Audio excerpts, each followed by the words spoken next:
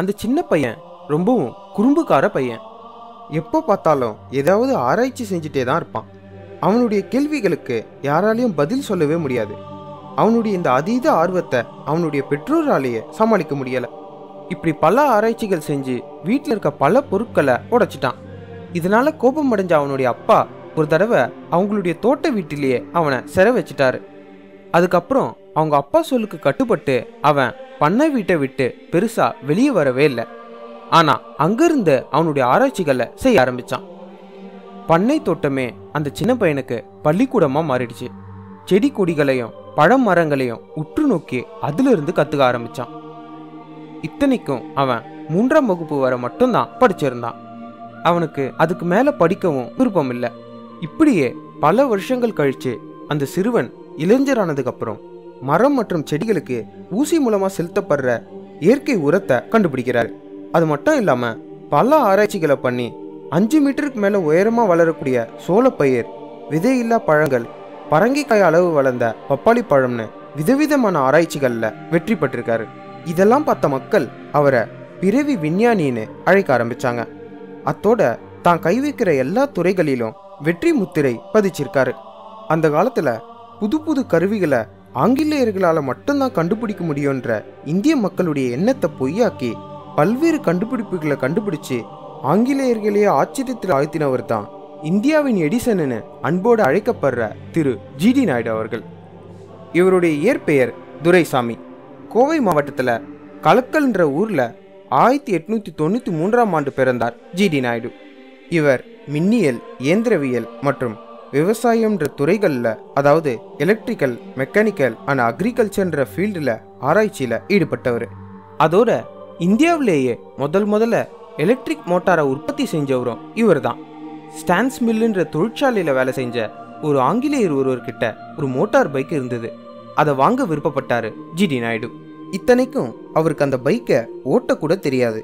அந்த வண்டியை சொந்தமாக்கி அதை அக்கு வேற ஆணி வேற பிரித்து அதுக்குள்ள இருக்க இயந்திர பாகங்கள் எப்படி வேலை செய்யுதுன்னு தெரிஞ்சுக்கிறதுக்கு அவ்வளோ ஆர்வமாக இருந்தார். அதை தெரிஞ்சுக்கிட்டு இந்தியாவிலேயே சொந்தமாக மோட்டார் சைக்கிள் தொழிற்சாலையை உருவாக்கிடலான்றது தான் அவருடைய பெரிய கனவாக இருந்தது. ஆனால் அந்த மோட்டார் சைக்கிளை வாங்க அவருக்கு அதிக அளவான பணம் தேவைப்பட்டது. அதோட அவர் அப்பா கிட்டேயும் அவர் பணம் கேட்க விருப்பப்படல. அதனால அவர் என்ன செஞ்சார் தெரியுமா? ஒரு உணவு விடுதி அல்லது ரெஸ்டாரண்ட்ல வேலை செஞ்சு அந்த பைக்குக்கு உண்டான தொகையை சம்பாதிச்சு அந்த பைக்கை வித்த ஆங்கிலேயரின் உதவியோட அதை ஓட்டவும் கத்துக்கிட்டாரு. அதே சமயத்துல தான் நினைச்ச மாதிரி அந்த பைக்கை பிரிக்கவும் மற்றும் மீண்டும் இணைக்கவும், அதாவது டிஸ்மேண்டல் அண்ட் அசம்பிளிங்க கத்துக்கிட்டாரு. அதே ஆங்கிலேயரிடம் பொருள் உதவி பெற்று 1920ஆம் ஆண்டுல பேருந்து ஒன்று வாங்கி பொள்ளாச்சிக்கும் பழனிக்கும் இடையான போக்குவரத்தை தொடங்கினாரு. அந்த நிறுவனத்திற்கு யூனிவர்சல் மோட்டார் சர்வீஸ்னு பெயர் வச்சாரு. அந்த நிறுவனம் ஏறக்குறைய 300 பேருந்துகளை இயக்குற அளவுக்கு மாபெரும் வளர்ச்சியை அடைஞ்சது. வெறும் 3ஆம் வகுப்பு வரை மட்டுமே படிச்ச G.D நாயுடு ஆங்கிலத்துல சொற்பொழிவு ஆற்ற அளவுக்கு புலமை பெற்றிருந்தாரு. ஒரு சமயம் அமெரிக்கா போயிருந்த G.D நாயுடு அவர்கள் அங்க செலவுக்காக தான் கொண்டு போன பணம் எல்லாம் செலவழிச்சிட்டதுனால மனம் தளராம அங்கேயே ஒரு தொழிற்சாலையில வேலை செஞ்சு தனக்கு தேவையான காசை சம்பாதிச்சிட்டாரு.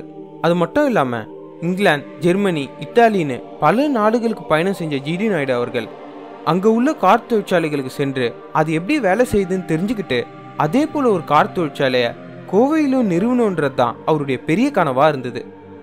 அந்த நாட்கள்ல இந்தியாவில் வானொலி பெட்டிகள் அல்லது ரேடியோ பெட்டிகளை வெளிநாடுகள்ல இருந்து தான் இறக்குமதி செஞ்சுட்டு இருந்தாங்க. இதை பார்த்த G.D நாயுடு அவர்கள் இந்தியாவிலேயே வானொலி பெட்டிகளை தயாரிக்கலாம்னு முடிவு செஞ்சாரு. அதனால தன்னுடைய வீட்டிலேயே வெளிநாட்டு வானொலி பெட்டியை வாங்கி அதை பிரிச்சு ஆராய்ச்சி செஞ்சு அதுக்குண்டான தொழில்நுட்பத்தை தானே கத்துக்கிட்டாரு. 1941ஆம் ஆண்டுல 70 ரூபாய் செலவுல வானொலி பெட்டியை தயாரிச்சு காட்டினார் G.D நாயுடு. இத பெருமளவுல தயாரிக்க அப்போ இருந்த ஆங்கிலேய அரசிடம் உரிமைக்காக விண்ணப்பித்திருந்தாரு. ஆனா ஆங்கிலேய அரசு அந்த உரிமையை தர மறுத்துட்டாங்க. அதே போல 1952ல 2 பேர் உட்காந்து போற மாதிரியான சிறிய ரக காரை தயாரிச்சிருந்தாரு. இதுக்கான தயாரிப்பு அனுமதியும் ஆங்கில அரசிடமிருந்து அவருக்கு கிடைக்காததுனால அவர் ரொம்பவும் மனமுடைஞ்சு போயிட்டாரு.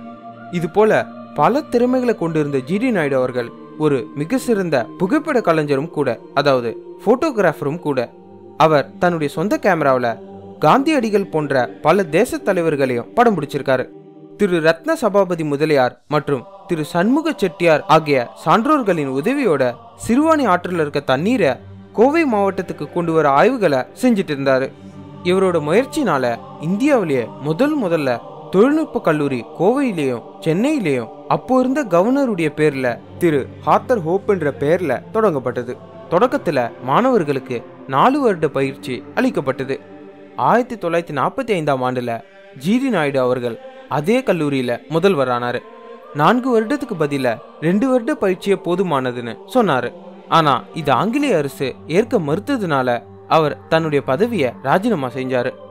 இவர் அன்றாடம் மக்களுக்கு பயன்படுற மாதிரியான பல எளிய கருவிகளை வடிவமைச்சிருக்காரு.